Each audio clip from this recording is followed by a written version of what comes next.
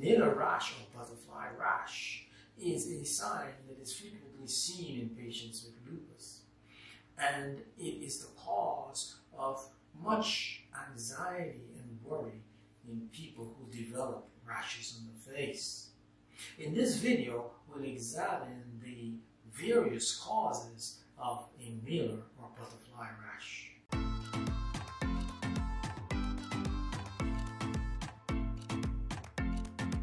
Anyone who's familiar with lupus can be frightened if they develop a Malar or butterfly rash on their face. They know that the Malar or butterfly rash frequently accompanies lupus. A Malar rash is a red rash that appears on the nose and on the cheeks and that tends to spare the narrow area between the nose and the cheeks. And many people believe that the appearance of a Malar rash is a diagnosis of lupus, but that is not the case. Although a Malar rash often appears in patients with SLE, lupus, not every patient that has lupus has a Malar rash. The Malar rash in lupus can present months or even years before the onset of systemic symptoms. It can appear spontaneously or it can appear after exposure to sunlight. The rash can be raised or it can be flat, and it can last for weeks to months.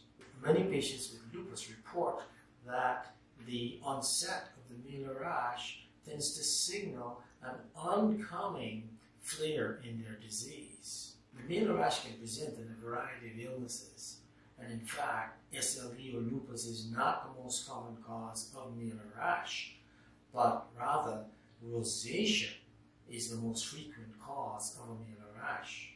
Rosacea is an inflammatory condition of the skin of unknown etiology.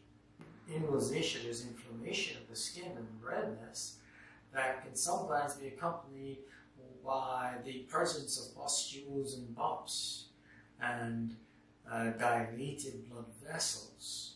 Rosacea is never accompanied by systemic symptoms such as fever or chills.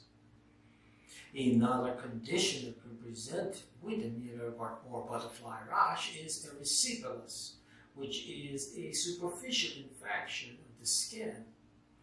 And erysipelas will often present with systemic symptoms such as fever and chills and malaise.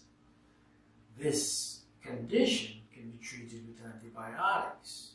Another condition that can present as a Malar rash is cellulitis of these areas, and cellulitis usually will not present with systemic symptoms like fever or chills.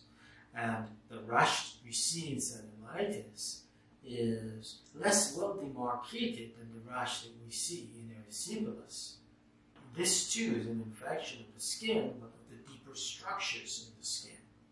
Dermatomyositis is an inflammatory condition of the muscles that is accompanied by inflammation in the skin. No one knows what really causes dermatomyositis. Pellagra is a condition that is caused by a deficiency of vitamin B3 or niacin. And during the early part of the 20th century, it appeared in epidemics in Italy and Spain and in the southern United States. We now know that the milling process that was used to process corn at that time removed the germ from the corn, which was the part of the corn that contained the life-saving vitamin B3, niacin, and other nutrients. So that once the diet was supplemented with vitamin B3, patients' rashes disappeared and eventually the epidemics ceased. Pellagra is a condition that presents with rashes on the face and on other parts of the body, and is typically characterized by the 4 Ds, the 4 Ds being diarrhea, dementia, and dermatitis, and occasionally death even. A Malar rash is not a diagnosis of lupus. best way to differentiate between the various causes of a malar rash is to see a medical provider who can do a thorough physical examination and take a good history. If that is not enough, then a biopsy of the area with laboratory testing can provide a definitive diagnosis. The malar rash of lupus usually presents with lupus markers in the blood, such as the antinuclear antibody, or the anti-Smith antibody, or the anti-double-stranded DNA antibody, so that these two can help to rule out lupus. Thank you for watching. If you found the video useful, please share, leave your comments in the space below.